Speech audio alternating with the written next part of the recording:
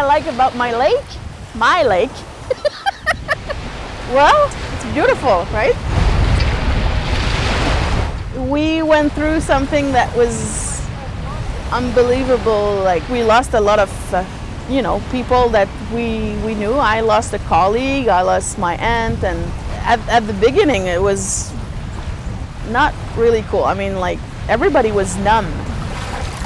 But I think this winter, you know, like, we went through some process, I guess, like, I had to go to therapy a little bit too, but it's okay, you know.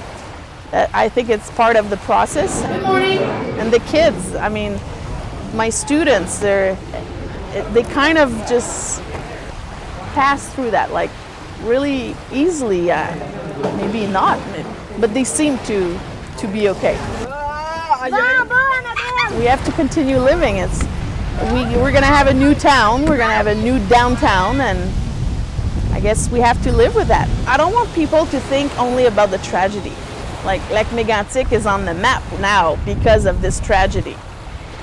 Before that, it was because of the lake, because of Mont-Mégantic, and, you know, I wish people could think about that, you know, like, still the lake and how friendly people are here. And I mean, look at this. We cannot leave this place.